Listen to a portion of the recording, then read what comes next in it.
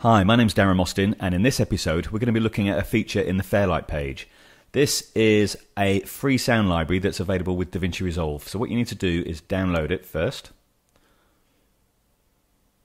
You have to put in your details here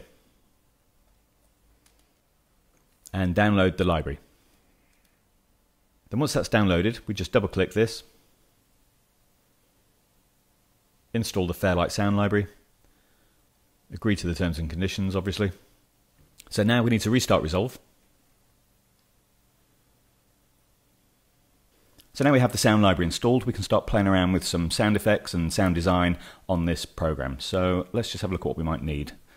So if we go back here, there's a car door opening here. So if I just type in the search library car door,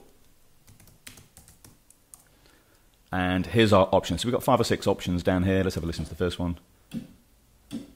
Okay, I want something a bit heavier than that. Yeah, so this one will work fine. So let's just go back here. I'm going to mark an in and an out point, and I simply drag and drop this onto my timeline at the right point. And that's done. So it's really simple. You can also do this in the edit page as well. So if you're not comfortable working in Fairlight, just flick over to the edit page, press sound library up here, and you've got exactly the same library available, and you can just drag and drop into your edit timeline. Now, one thing I've found with the sound library is if I want to just browse in general at what's available to me, it's not that obvious how to do that, but I found a way. If you click in the search engine and just type in ****, that then reveals the entire contents of the sound library, so you can have a really good browse through and see what's available. Because sometimes if I type in car engine, for example,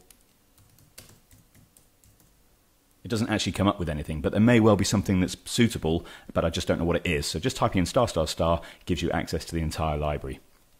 So I hope you found that useful. It's a really good tip for browsing that extensive Fairlight sound library. Let me know in the comments if you want to see something more in Fairlight, or if you want to see anything else in future episodes. I've got some really exciting episodes that I've got planned coming up, so make sure you subscribe and hit the notification so you know when they're coming out. Have a look at my Facebook page, which is Killer Tips DaVinci Resolve, full of useful little tips and tricks. And look after yourselves, and I'll see you in the next episode.